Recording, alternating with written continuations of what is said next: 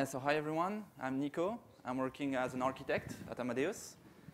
Today I'll present you how we managed to deploy a Couchbase cluster in OpenShift.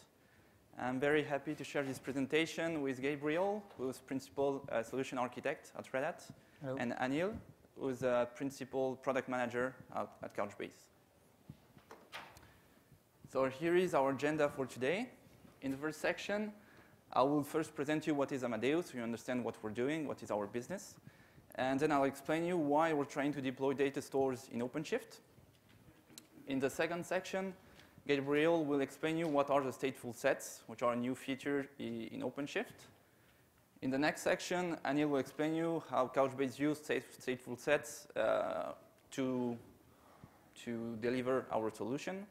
And in the last section, I'll just explain you the next steps and what we plan to do. All right, so let's start. I told you I would explain you what is Amadeus. So that's the official slide from the brand with all the business units and everything we do. I'm not going to go through each of them because I don't have the time.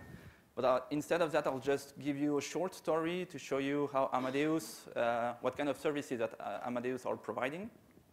And I'll focus only on the airline business. So let's think about the next time you want to go on holiday and you want to take a flight, maybe to Paris, let's say. You're going to go to a website to check the flight availability. There is a high chance that the service that the website is targeting is actually Amadeus availability services to tell you what seats are available on all the flights. Maybe you're going to use these meta search services to see different possibilities of price depending on the day. That's also Amadeus. Probably you don't decide to pay right away. You wait a couple of weeks before to get your ticket. You come back to the website, and then the price of the ticket has changed. That's Amadeus Revenue Management System that is here to maximize the benefits of the airlines. So this time you book your flight. That's probably Amadeus booking service that is running behind. Then you wait for the date of your departure. You go to the airport. First thing you do is to check in. That's also a service that Amadeus is providing. You get your ticket printed. That's also Amadeus ticket services, printing ticket services. Then you have your luggage, and you hand it over to the airline company. That's also Amadeus that will route your luggage till your arrival. And actually, the way your luggage is placed inside the airplane to optimize the fuel consumption of the airplane is also a service that Amadeus provides. So you can see we provide a lot of things in the travel industry. We're actually the leader. And here I only focused on the airline business. But you can imagine that we're doing the same for hotels, for car rentals, and for everything. So it's a pretty huge company. Here are some numbers from last year. So for instance, we processed half a billion bookings in 2016. We process 50,000 end-user queries every second. So end user is really the traveler, but you can imagine that in our systems, each single query for end user can translate to hundreds of queries internally. Just to give you a quick number, on our availability cache that is running on Couchbase, we take about 3 million queries per second. So that's a lot of traffic to take. You can imagine that to run all of these applications and to handle all this traffic, we have thousands and thousands of application servers. Most of them are running in our data center in Germany, but we also have some applications now that are running in a data center in the US. We are also running some stuff on the cloud, but really still the historical data center is the one we have in Germany. We have 3 operational sites, one in Germany, one in the US, and one in Australia. This way we can provide global support to our customers better. So of course, you understand that all these application servers are processing a lot of data, and they're logging actually over 100 terabytes of compressed data every day. And of course, to store this data, we have hundreds of data stores. So you can see here a subset of all the type of data stores that we're running internally. And of course, when you are running with such a large scale, it's common sense that you need to automate everything you can. It's the only way to survive. You want to reduce your cost, to be more efficient, so you need to automate everything you can. For our applications, the solution we picked is OpenShift, so we want to deploy all our applications in OpenShift. That's okay. But for our data stores, we were not really sure what we wanted to do. We were still relying on homemade scripts that we had to maintain to do the upgrades, to deploy our data stores. And we wanted to be better, to be more efficient, okay, in deploying these data stores. So when we talk about automating all the things, that's a good idea, but the first thing to wonder is what should be automated concretely. So it took us about 5 years to have a complete list of operational requirements that we want to fulfill every time we take a new data store on board. Every time we say, this is a new data store that we want to use at Amadeus, it has to comply and to fulfill all these operational requirements before going to production. And you will see these requirements are probably common to any company. It's things like being able to install it with a single command line, or to do the upgrade, or to scale it out, to monitor it, and all those things. That's really common to anyone in the industry and to any data store. It doesn't depend on the kind of data store. It's always the same things that you have to implement. Doing this ourselves cost us about 400 man-days. So every time there is a new type of data store that we want to standardize and to industrialize, that's something we have to invest to implement all these things. So it has a huge cost initially, and then we have to maintain everything we developed. And the maintenance cost is also quite heavy. So you understand what we want to automate regarding data stores. Now, what are the solutions to automate all these things? So luckily for us, all the data store companies are providing several automation solutions. So they all have Puppet modules, Ansible playbooks, Salt, don't really know what's the name, scripts, REST API, command line interfaces, you name it. But the thing is, there is not one single solution that fulfills all our requirements. Maybe you can deploy your cluster with Puppet, but then you will need the REST API to retrieve the metrics, and then the backup restore, you will do it with a command line interface. There is not one single solution that provides everything we need for all the data stores. So that's the need we identified. We were looking for this common interface that can abstract the data store from an ops, because you don't really care what's the kind of data store. If you want to deploy it, to create the cluster, you don't really have to be an expert. You just go through this common interface. You say, OK, create me a cluster. I don't really care how it works, how it's done, but just do it for me, and then it will do it. So we tried to think about what was the right way, what was already available in the industry to provide this common interface. And we thought, yeah, we're using OpenShift for our applications, so probably we can try to use it as well for our data stores. The good thing is that most of our requirements, so everything we talked about, installing, upgrading, scaling out, is already enforced by design. As soon as you deploy something in OpenShift, you already have a clear way, a clear procedure to do your upgrade and to scale out and to be resilient. You get your pod dynamically rescheduled on another node. So that's already enforced by design in OpenShift.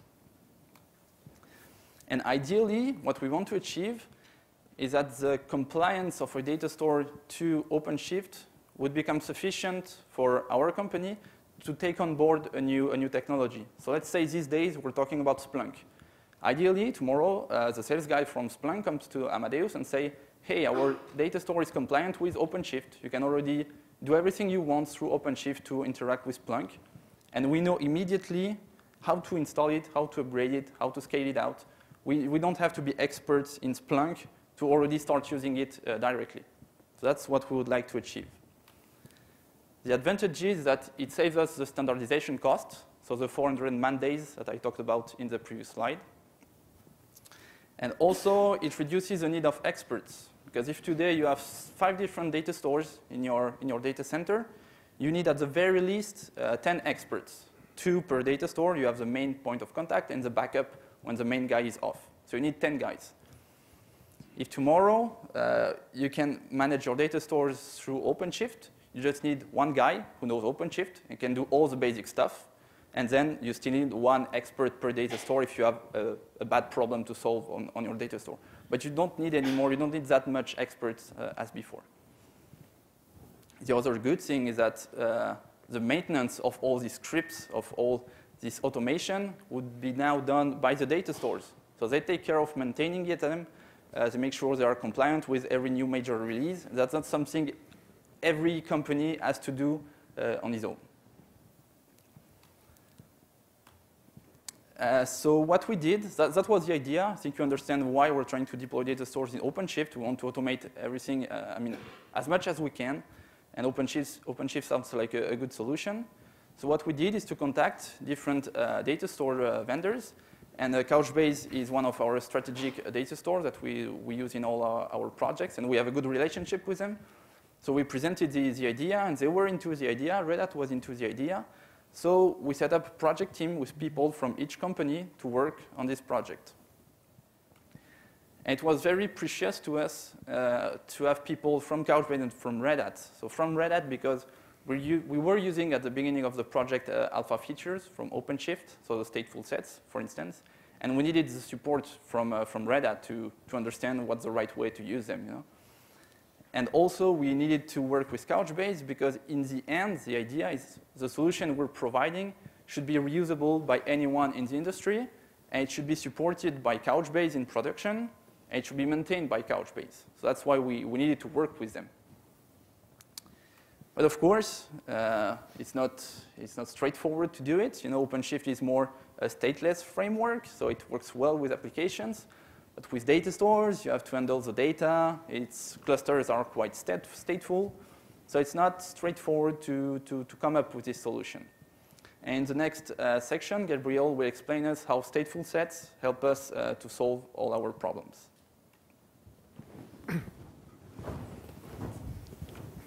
So as Nicolas was saying, OpenShift is mainly from its origin, the version 3.0 of OpenShift is mainly to manage stateless applications. So when you deploy application on OpenShift, you deploy them into pods that are assembled and deployed by what we call in OpenShift a master that will schedule the different pods and scale them depending on the needs of the application. So whatever the type of application, you have the same model for scaling those applications. And this gives you a great advantage in terms of operability of the solution. And if you look at this slide, you'll discover that each application, if you have two color of application, a blue one, a red one. So each application could have different instances, which are the different sets of the application that are clustered. And those applications are exposed to the external world through a routing layer of OpenShift. And if we need, in OpenShift, storage for this application, we could relate those applications to what we call a persistent volume. So there's a persistent volume claim to reclaim to OpenShift. So OpenShift reclaims some kind of storage that is connected to the application. When applications are deployed in a standard way in OpenShift, it consists of saying this application has a number of replica, and OpenShift, or a minimum of replica and a maximum of replica, and OpenShift will handle the scaling of this application, scaling up the application, down the application, depending on the workload. This works fine for cloud-native applications, which are mainly stateless. But what if we need to have stateful applications? So what is a stateful application? A stateful application is an application that needs a state. State is mainly stored in memory, on a disk, or perhaps in BOS. And if there's other different level of storing the state of the application. One way is storing the state in the memory. Another way is storing it in a database. A third way is storing it in BOS. So if it's only about storing the state of the application memory, we could do this since 3.0 of OpenShift, which we provided 2 years ago, using memory caching techniques. But for storing the data and coupling the data that is in memory to data that might be stored on a persistent volume, we need to figure out how to scale those data stores in a very specific way. Because data stores have some kind of needs in terms of the way they address this storage, and sometimes they need a very specific way of ordering the way you launch the different instances that belong to the same cluster, and making sure that the different instances of the same cluster know the other instance in terms of identification and where those instances are deployed. So to resolve this, we have created in Kubernetes and OpenShift upstream community what we call a StatefulSet, which was named the PetSets in the previous releases, in order to provide for each instance of an application deployed on using PetSets a unique ID, a unique network ID, a unique storage, persistent storage, and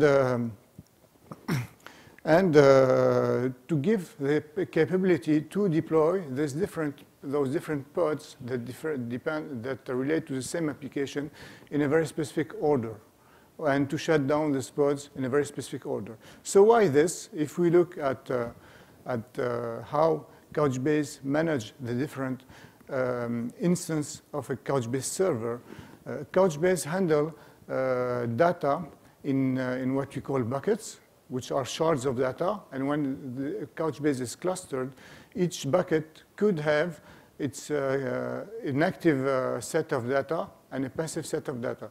So if we deploy, for instance, 10 instances of Couchbase, which are deployed into containers that are in pods managed by OpenShift, we need to make sure that those 10 instances know each other, and each instance know the ID of its replica. For instance, in this slide, we have pod 1 that has its replica in pod 3, in pod 7, which means that the buckets that are stored by pod 1 in server 1 has a passive copy of this data in pod 7.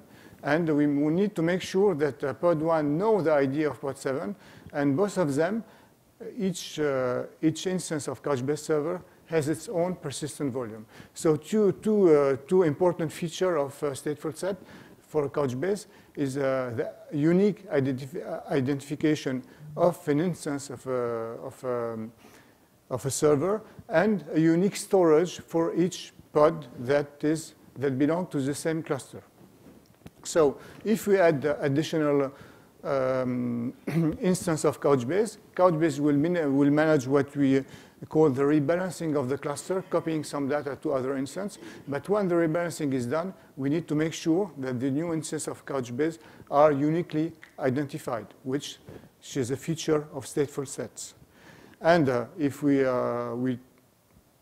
look into what happens if one pods on one node fails, Couchbase, since it knows where are the replica of the data, it will only activate those replica on the available server, and until the different missing pods get started on the additional server.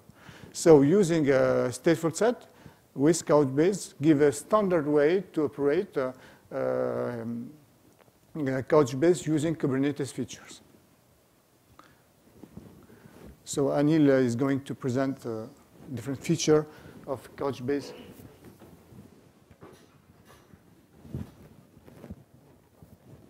All right, thanks, Gabriel. So again, I'm Anil Kumar, and Principal Product Manager at Couchbase. So,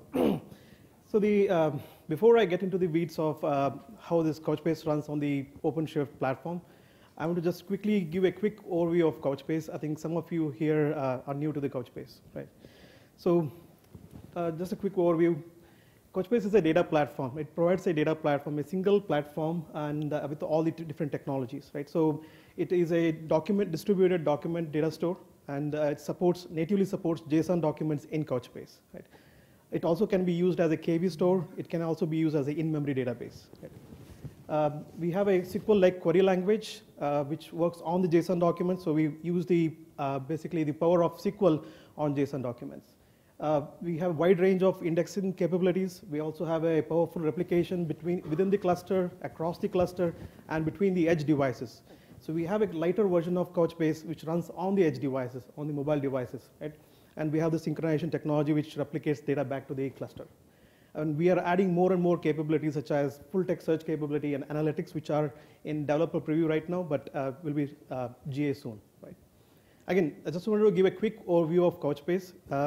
And the next slide, which I'm going to talk a little bit about the architecture, and it's kind of very relevant to this discussion here. So nowadays, we hear about all these cool technologies like Docker, container, Kubernetes, and which are optimizing, which is basically adding more optimization to the previous technologies, right? In some sense, like in database, we are also, and so we hear about this terminologies like lightweight, scheduling, powerful orchestration, and also about the isolation, right? In database industry, so we are also, it's kind of transforming again, right? So we are doing lot of things in the database. If I tell you that Couchbase Couchbase cluster is a masterless, peer-to-peer, shared nothing architecture, you would be like, so what? Because there are so many other databases which are also peer-to-peer, masterless, shared nothing architecture. But if I tell you Couchbase has this modern microservice architecture, you would be interested, right? So this is what we have done in the database. So basically, when we looked at what Couchbase database has, there are 3 workloads. So they have data workload, query, and index. What data does is a CURD operation, which is a create, read, update, and delete operations, right? So mainly a key value access, right? And then there is a query workload, which is you run a lot of queries on your database, right? You're running SQL statements, you're doing join, you're doing where clause, group by, and millions of all those queries are running on the database, right? That's the query workload. And then there is a index workload, which is basically to make your queries run faster. Your index is continuously building. It is it's continuously updating its index, right? So these workloads, when we looked at these workloads, can be isolated from each other, right? Plus, this gives a benefit of when we isolate them, you can scale them independently because the way you scale each of those workloads is also different. Because when you want to scale your data, you can add more containers, which are memory-oriented containers and more resources from the memory perspective. But for data, for the query and index, you need a container which is much CPU intensive. Like, you scale up basically, so that you have more resources to compute faster, right? So in some sense, like the diagram below here, what we do is like we have isolated this workload into separate services. They work independently in some sense, like containers. Data is they scale horizontally. Index and query can be scaled vertically. Plus, they don't interfere with each other, right? Let's say if there is a long-running query and it's hogging the machine, it won't affect your index and data, right? So that's the isolation. Again, my intention was here to just give you an idea of like what transformation we were bringing in the database itself and with the modern architecture. And this is kind of very, and again, the terminology we use here in Couchbase is again workload isolation, lightweight, making them scale independently, easy scalability, right? So these are all the terminology we use for Couchbase. So sorry, before I go there, yeah. So Nicolas talked about the project we started with the Amadeus and Red Hat, right? The goal of this project was to get the Couchbase running on the OpenShift platform. We broke this project into 2 phases, the phase 1 and phase 2, right? The goal of the phase 1 were basically, as I listed it here, the goal was, first one was to get a production certified Couchbase container, which is RHEL-based, which is RHEL operating system based, right? That was the first, first requirement. Then we basically need to provision the Couchbase cluster on the OpenShift platform. Because Couchbase has its own clustering mechanism, it has its own orchestration, we wanted to basically make sure that the Couchbase can communicate with the OpenShift and deploys and gets distributed the way it works on the OpenShift, right? And I'll cover a little bit about that.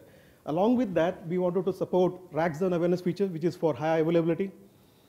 we wanted to support for self-joining, which is like when you add a node, it automatically gets added to the Couchbase cluster, and it's part of the cluster, right? Again, same thing with easy scalability. So because we are a shared nothing peer-to-peer architecture, when you add a node, it can automatically get rebalanced into the cluster.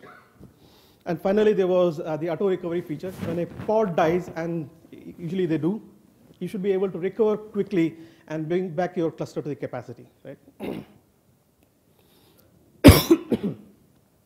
So as I discussed, so provisioning, there were goals about, so Couchbase has its own REST APIs. We have our own cluster management, which basically makes sure that when you have a 10-node Couchbase cluster, it distributes the data across all those 10 nodes. It monitors them. It has all those same functionalities, right? When you do an upgrade, when you do the rolling upgrade, everything is, Couchbase has its own orchestration technology.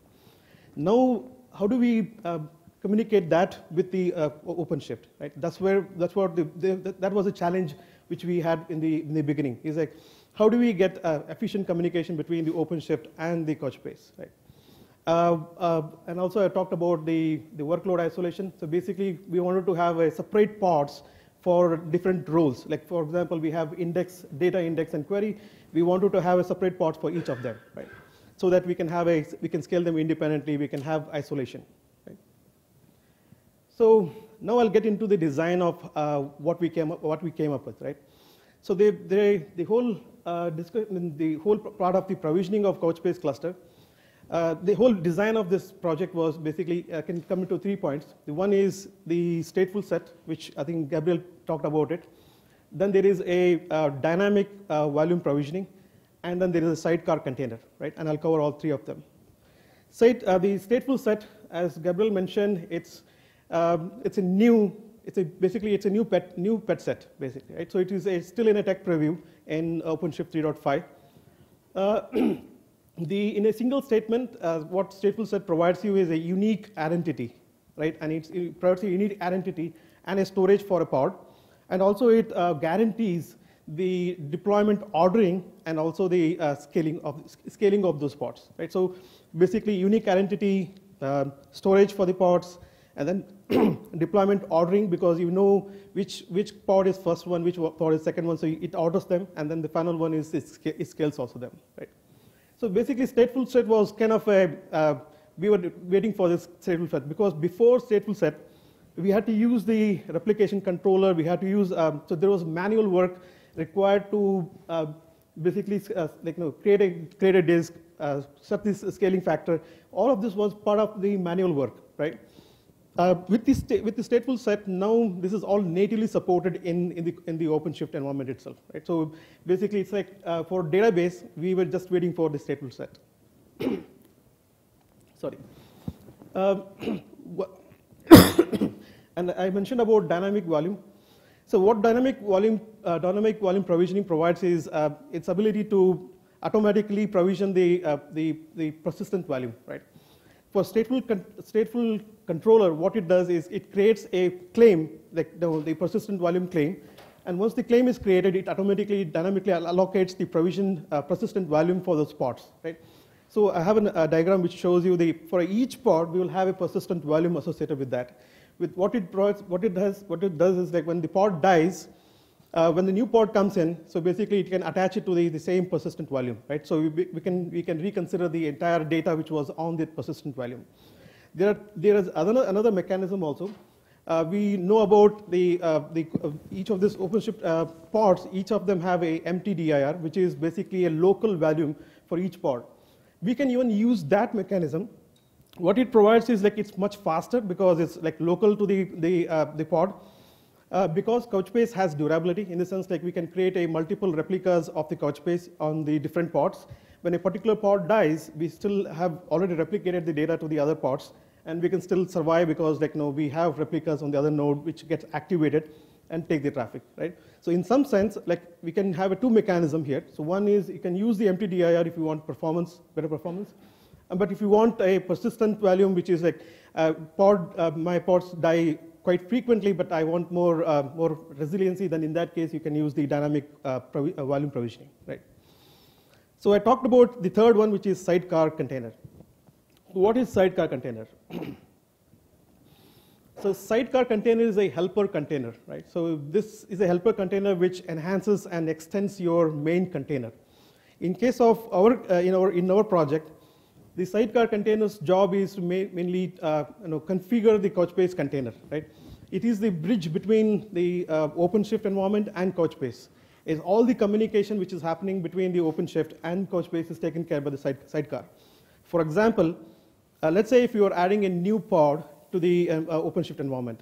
So when a new pod gets provisioned, so the sidecar gets, basically it makes a call to the Couchbase cluster and says, hey, there's a new pod and this instance has to be added to the cluster, right? That call to the Couchbase cluster, all the communication between that is all taken care by the sidecar. So essentially, the sidecar is our is bridge between the bridge or communication between the OpenShift environment and Couchbase. And with this is the design, which is basically, if you look at, we have a Couchbase pod. Each pod will have two containers, one which is Couchbase container, which is our server, and then there's a sidecar configuration container, right? So all, when you look at the whole cluster, we'll have the same homogeneous cluster, which is like every pod will have two containers, right? Plus, if you have picked the dynamic volume provisioning, then we will have the persistent volume associated with each pod, right? And then, as Gabriel showed the diagram, when the pod dies and the new pod comes in another node, it can reattach it to the volume, right? So this is like at a high level the architecture of how we designed the provisioning Couchbase cluster on the OpenShift, right? Now I would like to, I know you guys will be eagerly waiting for the demo. So we have a demo set up, and hopefully the demo it works out well. So I have the demo set up on the AWS. So let me show you. So I have a demo set up on the AWS, which is like OpenShift platform running on the, this is the OpenShift 3.5, which is running on the AWS. We have, so have this project, empty project, which I have created. So I'll start the project. So again, this is, I have prepared already, so the build, we have built this, we have created a new templates, and it's all in the GitHub. And we will be soon open sourcing this GitHub location so that we can even get the contribution from the community, right? So I have loaded the templates. So let me start the project. So add project. So if I scroll down, there is a data store. Excuse me. So one of the template you see there is Couchbase StatefulSet persistent, right? Here, this is the template. Let me select this template. It will ask you a lot of parameters like namespace, Couchbase, the username, password, and again, if you don't want to change anything, you can leave them empty, so it automatically populates them. Plus, I was so just to demonstrate, I can reduce this number of nodes. So the data nodes can be one. I can start with one, and then there is index node one, and then the query node as one. And also, I mentioned about dynamic volume provisioning. That's so when we put the storage class for data nodes. In this case, we have this is EBS like SSD, so that is GP2. So if we so it's already configured. So when we select the dynamic volume provisioning, it automatically has the associates the persistent volume for those pods, right? So I think this is good enough, and I click on create. So it will start creating this project. So it's going to add pods. It will basically set up the cluster. In the interest of time, I have another cluster which is already set up. So I just want to switch to the other project which is already set up, because usually the pod takes time to start up the pods and automatically add to the cluster. So this is a cluster which I had already created for the demo itself. So here, let me show you the stateful sets. So as I mentioned, so there are three stateful sets. So because we had three roles, one data role, one index, and one query. So these three roles, we have three different stateful sets for them, because each of them can be scaled independently, scaled differently, right? So we have for data, you can see there are three replicas. For index, we have one replica. We have one replica for a query, right? Which means like we have 4 nodes. We have 3 nodes for data. We have 1 node for index, 1 node for query. Excuse me. So now let's look at pods. So all of them are healthy. All of them are running fine. So you can see that the status is running. So if I switch, if you want to, now this is all the OpenShift console, right? Now let's say if I want to switch to the Couchbase console and see what's happening on the Couchbase side. I can go to one of these nodes, go to the environment. All I need is a username, and have already opened it here. So this is the username here, and password. Okay. So let me log in. Yeah. So by the way, this is our old UI, but we are working on our major release, and you'll see the entirely new, brand new UI with our upcoming release, right? So this is our dashboard where it shows you just a overview of what your cluster looks like. And if I go to server page, you'll see so we have these 3 data nodes, and then there is index node and query node.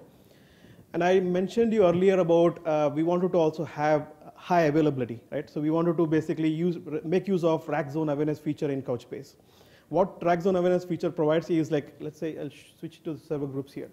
What rack zone awareness feature does is basically it does the placement of the pods in a different availability zones. In case of AWS, we have 3 availability zones, and we have placed those pods in a different availability zones. So what happens is, let's say if you lose entire availability zone, let's say in this case EU West 1A, we lose the entire availability zone. We still have 100% of our availability of data because the other availability zones are still active, and we have placed the replicas on the other pods on the other availability zones. So even if we lose 2 racks, we still be able to run with the 100% capability. Right? So this is an awesome feature because we can combine the rack zone awareness feature of Couchbase with the availability zones on the cloud. Right? So now let me add a couple of nodes to the data and show you how the data gets added to the data node gets added to the cluster. Right? So I go to the application, go to the stateful set. Go to the pods. My bad. Here, server. Yeah. So going to the I think I'm here data.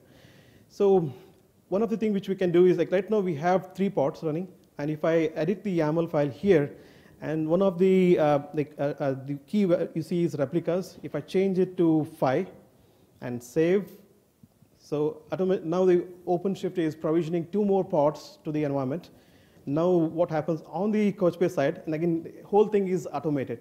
We don't have to do any manual work, and that was the main benefit of as Nicolas was mentioning, is everything is automated. Automation is the mantra for enterprise, right? So there'll be one ops guy sitting for this whole deployment, and everything is taken care. So if I refresh this browser, you will start seeing there are 2 new pods, and it usually takes a little bit of time because of network. And again, this is running on the European data center. So 2 new pods will show up here, and then they automatically get rebalanced into the cluster, right? So, and again, there's no manual intervention. We have some work to do in terms of let's say if the operation fails. So as you saw, there's one got provision which is still in the pending state.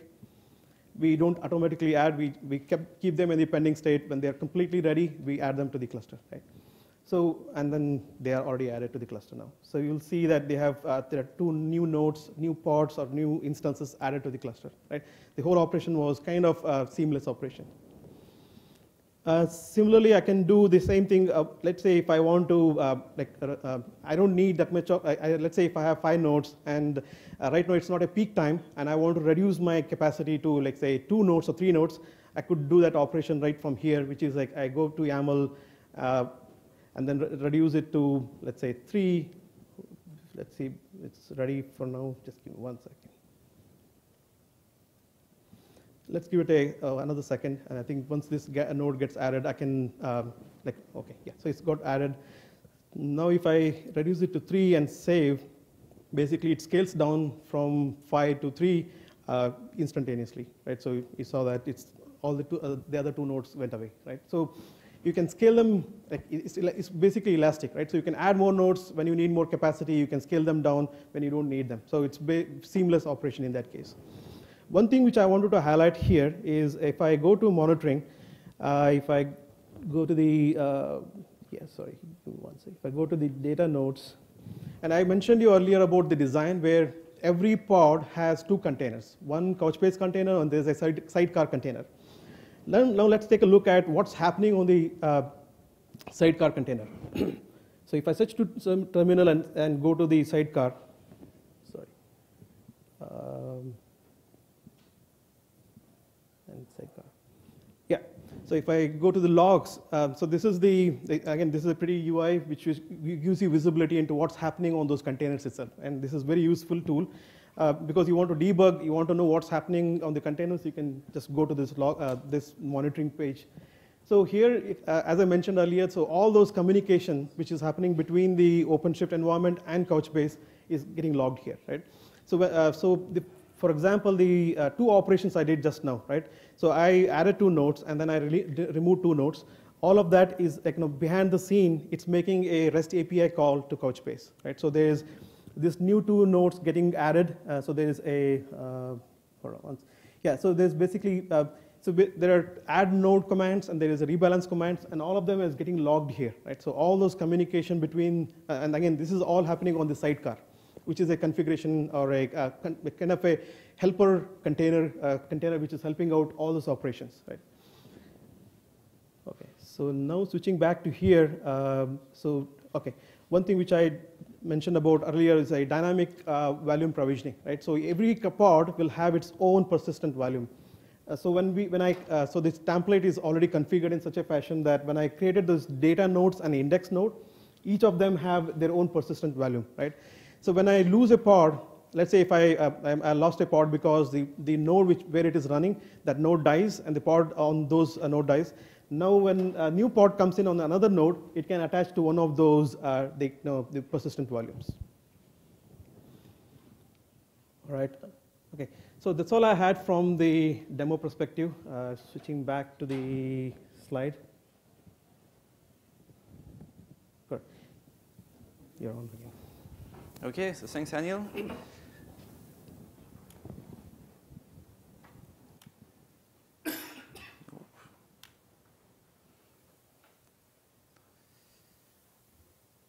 Okay, better.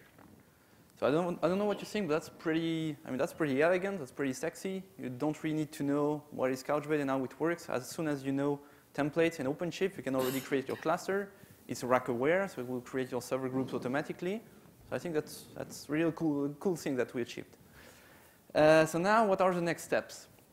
We said that's just the first phase that we presented you. So we wanted to be able to provision our rack aware cluster and to scale it out and scale it down, things like that. Now, these days, we're talking about what will be included in the second phase. So maybe it will be being able to upgrade a cluster, because today it's not possible. Or maybe cross-data center replication, which is pretty complex when you deploy 2 different Couchbase clusters in 2 different OpenShift clusters. That's pretty complex. Automatic failure recovery now it was done in the first phase, so that works. Monitoring and alerting, being able to retrieve the Couchbase metrics through OpenShift, that's something that we're discussing. Or being able to manage the backup and restore of your data stores through OpenShift. Today that doesn't exist. It doesn't make any sense in OpenShift. But we're trying to discuss about it with Red Hat and see how we could integrate these stuff. I just have one last point, which is an important one. Today we only talked about Couchbase, but what we said is to have a common interface for all the data stores. And to achieve this goal, we need to work with the different data stores. So we are also working with MariaDB, and the project is just as far advanced as the Couchbase is. We started to work with MongoDB. That's just the start of the project, but we're also in touch with them. Enterprise DB, we didn't work with them, but they already on their own provided a solution that is compliant with OpenShift, so you can already use Enterprise DB. That's PostgreSQL that is underneath in OpenShift. And with Oracle, they were not really into the idea. So yeah, so we had to do it ourselves. It's actually Clément, who's right here, who's working on it. And I think now we showed them what we did, and they are maybe a bit more interested than they used to. Yeah, so we'll see where it goes. But the point is, we're trying to work all together to come up with a solution that makes sense.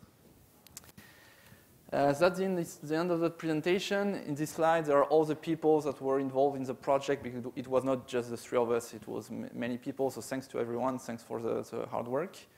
And we have, I think, 1 minute left for the question, something like that, and then we can go for lunch. So you're saying that before StatefulSets it was possible to deploy Couchbase in it? It wouldn't work. Yeah. You need StatefulSets. If it's only one instance of Couchbase, if it's one instance, you can do it, but that's not really the point of a cluster, not the right? clustered version of Couchbase. As soon as you need a cluster, you need the StatefulSets to make it work, because you have this unique identity that you need. Actually, the thing is, if you don't have this unique identity, when you lose your pod, it comes back with a different name. So from the cluster point of view, it doesn't belong to the cluster. So when you lose it and it's rescheduled, you want to keep the same name to understand that it's still part of the cluster and it's the same pod. So no, actually it's a kind of a necessity, because by design we want to basically all the operations, as I mentioned in the earlier, right? So all the operation which happens on the Couchbase, we need to call a specific APIs for that, right? So again, right now the first phase was about provisioning, and as Nicolas mentioned, there's a lot of other things we want to do, right? So we need Sidecar to be the helper class which does all those communication with OpenShift and on Couchbase. So it's kind of by design, I think that's the design of the whole project. Yeah. Right. Thank you so much, guys. Thanks for that.